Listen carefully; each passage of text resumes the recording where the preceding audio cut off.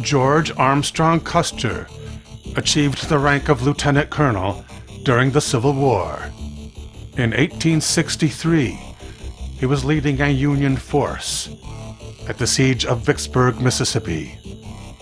But in one assault after another, the Union Army could not capture the city by force of arms. They surrounded Vicksburg to blockade the Confederate stronghold. Colonel Custer devised a brilliant scheme to shorten the siege, with help from a real-life zombie outbreak.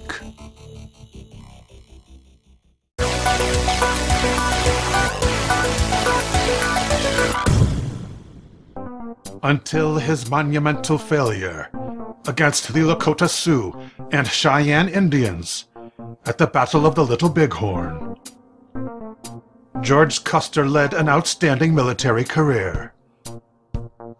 He earned the loyalty of his men by personally leading every charge. These attacks were always a success because he planned each one meticulously in advance. In this era, medical treatment was primitive. Military surgeons did not wash their hands before performing operations. Bacteria was unknown. There was a viral pandemic during the war, which was overshadowed by the casualties of the war itself. From descriptions in Army hospital records, the CDC has identified the contagion as the Z virus. Both sides of the war between the states shared a mutual hatred of zombies. The cursed souls were dispatched on sight, even if they were seen heading towards the enemy.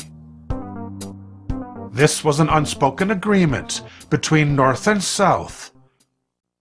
Suffer not an abomination of the Lord. Colonel Custer himself first met the zombie foe on the day before the Battle of Bull Run. After dispatching one of the reanimated bodies, he took a scarlet neckerchief from the creature and made it part of his uniform. Initially, his men had made fun of the fancy uniform he preferred. Now they began to copy it, especially the crimson scarf. The Mississippi River was a major supply line for the Confederacy. Vicksburg was the last location on the river to be controlled by the South. The North numbered 75,000 men versus only 35,000 Confederate defenders. But the city of Vicksburg was built like a fortress, and its forces easily defeated 2 assaults, inflicting heavy Northern casualties. After the commander of the Union troops, Ulysses S. Grant, ordered that the city be surrounded, no food or military supplies could get in. He would wait until the adversary surrendered. Custer's cavalry was grounded. His men were camped on Chickasaw Bluffs, just outside the city perimeter. But sitting still was not in Custer's vocabulary. His superiors in the 15th Corps knew nothing in advance of the military action taken by Colonel Custer on June the 17th.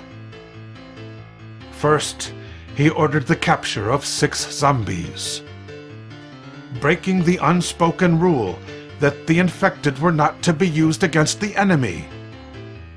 He told his men to provide target practice for the rebels by ordering the staggered release of the infected, 1 every hour. They were funneled into Vicksburg through a small gap in the defensive line. Once inside the city, 5 zombies turned into 50 before the end of the week. Before the end of the next day, they numbered 500.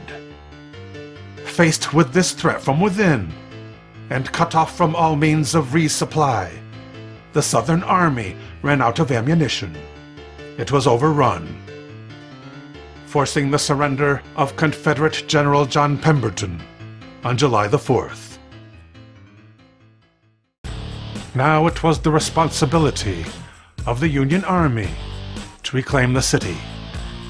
The adversary still wore gray uniforms, but zombie soldiers would never surrender. The tally of the infected, which were purged from the city, came to 6,475, nearly doubling the total number of officially recorded casualties of the Vicksburg campaign.